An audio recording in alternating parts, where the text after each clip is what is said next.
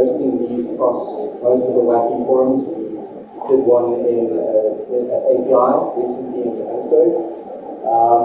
And we've seen the need for a structured hospitality forum specifically focused on this asset class. It hasn't gotten maybe the limelight it should have, so we're trying to just bring it to the forefront. Again, this is the inaugural one. If anybody has any comments or ways for us to improve it in the future, we're more than happy to get your feedback afterwards. My name is Alan. I work for HTI Consulting. We're a hospitality consulting firm based in Cape Town, Mauritius. We've been in existence for about 20 years now, and we've worked in about 49 countries across Africa. So we've been pretty much everywhere. We've done quite a lot of work in West Africa and in Nigeria specifically. I'm going to just give a brief presentation on the hospitality market, just reflecting how far we've come, where we are sort of year to date in terms of the sort of top line performance numbers. If you just can quickly go to the next, there we go. Okay, I don't want to bore you too much with statistics, but I think it's just important again to reflect on how far we've come. I've just focused on three of sort of one of the core markets across West Africa. In terms of occupancy, obviously telling us how quickly demand is coming back. Nigeria is one of the leaders across the continent in terms of demand bouncing back. You can see year-to-date occupancy is sitting at 64%, which is phenomenal. It really is a very positive story to tell. Ivory Coast is lagging behind still a little bit. They're about 84% recovery relative to the same period in 2019. And then obviously Ghana, it had a very strong start to the year, but it slowed down a little bit, and they're sitting at about 56% occupancy year to date. It's about 90% recovery. So across the region, we see demand recovery sitting at anywhere between 70 to 80% for some markets, whereas others have obviously surged beyond that. 80–90% recovery in demand is quite common. If you go to Indian Ocean islands, you'll see again demand has recovered beyond 2019 levels, and obviously, like I said, Nigeria already exceeding that. You can just go to the next one. So another important thing to consider is obviously rate. When we're in a low demand cycle period, rate tends to be impacted.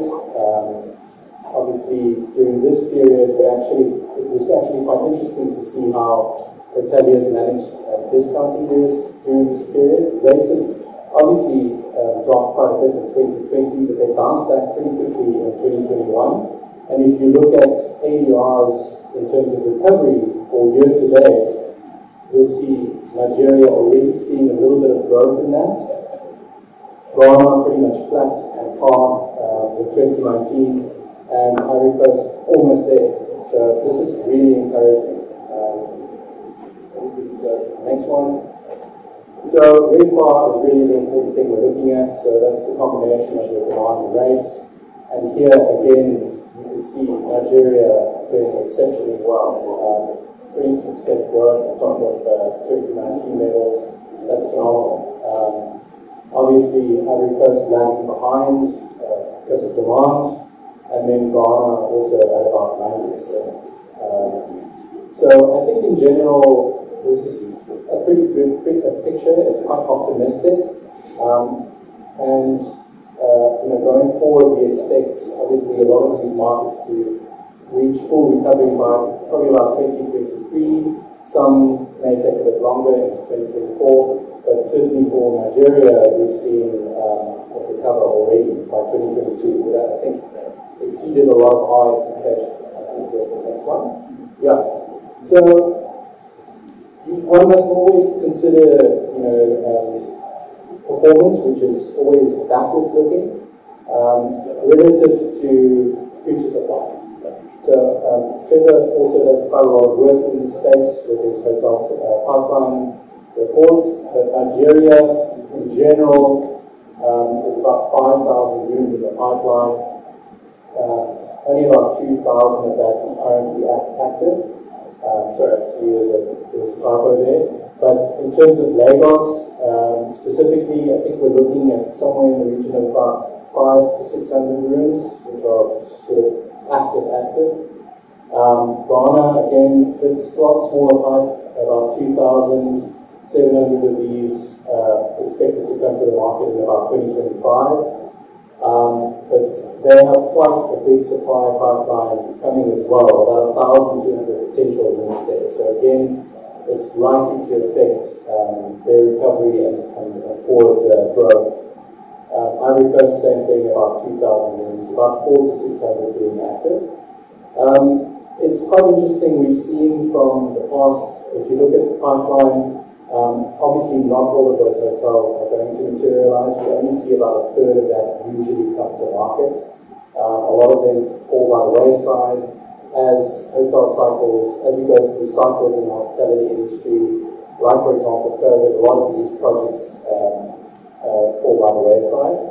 I mean, post-COVID, what we've seen realistically, only about 15 to 20% of projects are actually really live. A lot of those have been affected by things like being able to actually get debt that is affordable. So a lot of greenfield projects we find are under quite a lot of pressure at the moment because of the capital market. The next one.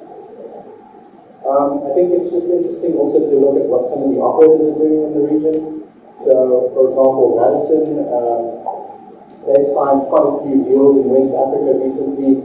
Earl Heights, Oxford Street, Dakar, Salih, and Radisson Service Apartments in Yaoundé. So that's quite a decent pipeline. Openings before the end of the year, again, Earl Heights and a project in Zambia. Their pipeline's quite strong. Sorry, just go back, Murray. They're planning to open about 16 hotels in the next 2 years, and have signed about 25 new hotels. There we go. So that's quite a strong performance from their side. Murray, if you just want to go to the next one. Again, IHG, I know it's not officially announced yet, but they have said that we can mention it, but a 250 key hotel in Cameroon, and obviously it's not West Africa, but one of the key landmark projects has recently opened, which is the Intercontinental in Rwanda.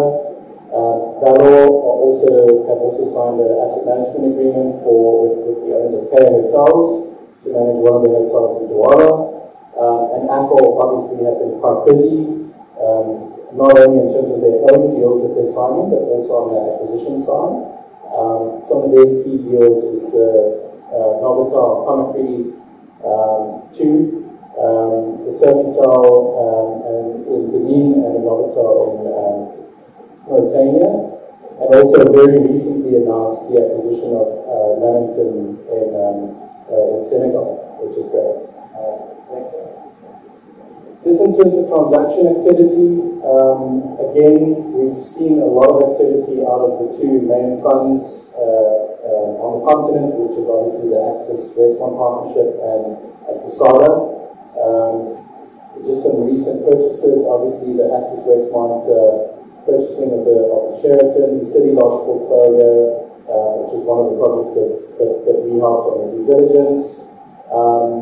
And then, obviously, again, recently the acquisition of Salih. So they've been pretty much the most active buyers on the continent at the moment. I think we can go to the next one. I think when COVID started, especially from our side, we were anticipating a lot more stock to come onto the market from a transaction point of view. But we found that not to be the case. What we actually realized was, well, when all of this went down, there was a complete disconnect between seller expectation in terms of price that they could get, and the view from a buyer's perspective in terms of buying value assets at a discount. So there hasn't really been that much transaction activity, really, and not as much as we expected. So we're seeing a little bit of movement start to pick up now in off-market transactions. Discussions with banks in terms of amicable sales. We've seen some interest to get out of certain deals. So that's starting to move. Restructuring, that's been one of the main things that have hampered this transaction environment from really kind of kicking into gear. The banks are really kind of trying to find ways of rescuing projects, kicking the can down the road. We'll see how long that will last. But certainly when the banks have reached the end of their tether in terms of restructuring, I think that's when we're going to really start seeing transaction activity increase. We haven't really seen any foreclosures so far. And then from a lease point of view, we've actually seen some lease activity in Southern Africa come through, which is also quite interesting. Owners are trying to de-risk their projects, rather sign a lease for 10 years. While the market comes back, the value leaves up a bit, and then we either exit or we flip back to a franchise or a management agreement.